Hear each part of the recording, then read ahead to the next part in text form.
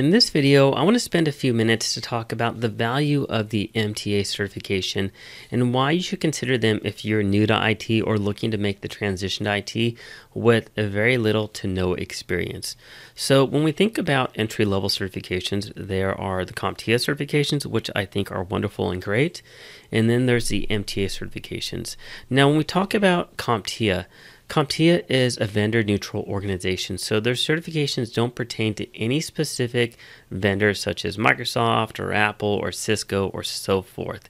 In terms of their certification, it's more so general concepts and theories in my personal experience.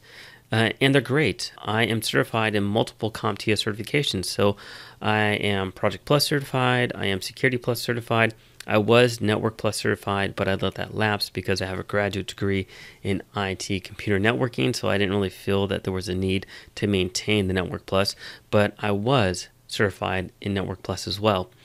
For the MTA certifications, I just recently learned about these about a year ago. I didn't even know they existed when I first started getting into IT. And if I had known, I probably would have sought out and passed multiple different MTA certifications because they teach you a lot of information that pertains specifically to Microsoft that other certifications don't. So, for example, looking at this screen, if we look at the screen and the diagram that I'm sharing, this is from Starport, which is a partner with Pearson VUE and Microsoft, and they have this diagram they put together, and I think it's really great. If we look at the MTA tracks, there's an infrastructure track, so this is to build a career in desktop or server infrastructure or private cloud computing.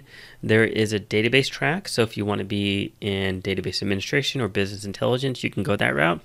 And there's a software track if you want to be a developer, whether you want to be a Windows app developer or a web developer, there's that route as well. Now we're going to focus on the infrastructure track because that's really the area that is my expertise. And for this course, our course is for the 98-367 exam, which is a security fundamentals exam.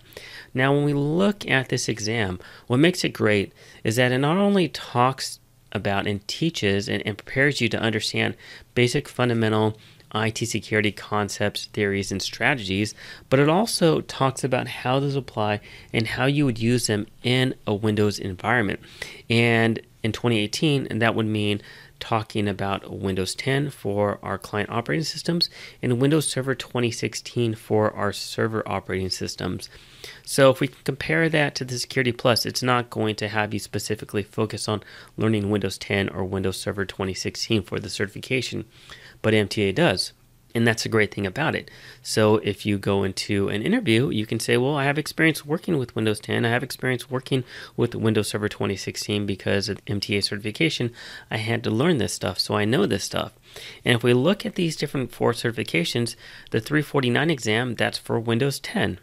The 365 exam, that would be for Windows Server 2016. And the 366, that would be just like the security one, and that is for Windows 10 and Windows Server 2016. So these give you hands-on experience because when you prepare for them, you need to play around in the operating systems. You need to know how to do different things in the operating systems and how the operating systems work as they pertain to these certifications. So that's why I think these certifications are great. Now, in addition to all of that, now that I have my 98-366 exam, the networking fundamentals exam down here, now that I've had it on Udemy for quite some time, I've had numerous students tell me that they're taking this certification course to earn their MTA certification as a prerequisite to get into a program. Some of them are trying to get into Western Governors University's undergraduate IT program for their bachelor's degree, and I have lots of military personnel that have recently started coming to my class to take that class and pass that certification as a prerequisite to get into a Microsoft, it's called the MSSA program for military personnel, to help train them and transition them into IT to get them a civilian job once they transition out of the military. I think it's a great program. And for that program, the MSSA program, you either have to have an MTA certification or CompTIA certification. And so I have a lot of students coming to my course just to earn their MTA so they can get into that program and move forward with Microsoft and further their career. Now, in addition to all that, what's the other benefit? Well, if we look at this diagram, you'll notice that it goes from MTA to MCSA to MCSE. So the MCSA certifications for the database track and the infrastructure track, this would be considered an intermediate level certification. So the MTA is an entry level for beginners. You're in those, you have a working knowledge, a basic understanding of these concepts, but once you get to the MCSA level, these certifications are a lot more difficult. It's not uncommon for people to have to take these exams 1, 2, 3+ times. Not everybody passes them on their first attempt. And this is, if we think about it from a construction perspective, this would be kind of like a tradesperson, somebody that's been in the field for maybe 3 to 5 years, and they're looking to move up. And so that would be the MCSA, and you would earn that certification. And then if you wanted to become an expert, you would then move up to the MCSE level, which is their expert level at Microsoft for these different tracks, for the infrastructure and the database track. And so that, again, if we just try to jump directly into the MCSA certification courses and preparing for those with no experience, it's going to be a lot more difficult than for those of us that, let's say, for example, we're doing the MCSA for Windows Server 2016.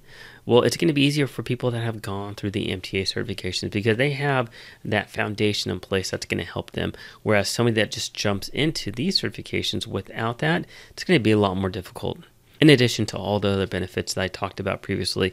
So anyways, this lecture ended up being a bit longer than I initially planned for it to be, but I just wanted to make sure I shared with you why I think the MTA certifications are great and why you should consider getting certified in MTA certifications for a plethora of reasons. So thanks for watching, and I'll see you guys at the next video. Well, I hope that you enjoyed today's video and you learned a lot from it. If you did, please give this video a thumbs up and also consider subscribing to my YouTube channel. Now, if you're interested in taking this full course or just learning more about it, check out the video description down below because I've included a link where you can learn more about the course and enroll into it if you'd like. So again, thanks for watching my video. I appreciate it, and I look forward to seeing you guys at the next video. Take care.